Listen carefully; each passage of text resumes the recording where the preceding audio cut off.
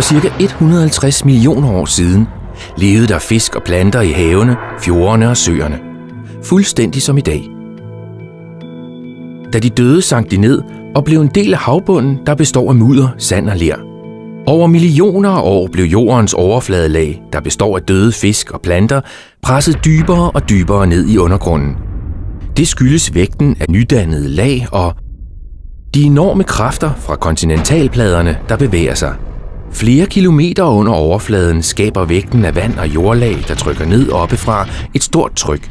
Dette tryk medfører, at løse aflejringer omdannes til forskellige typer af bjergarter, f.eks. kalksten, sandsten og skifer.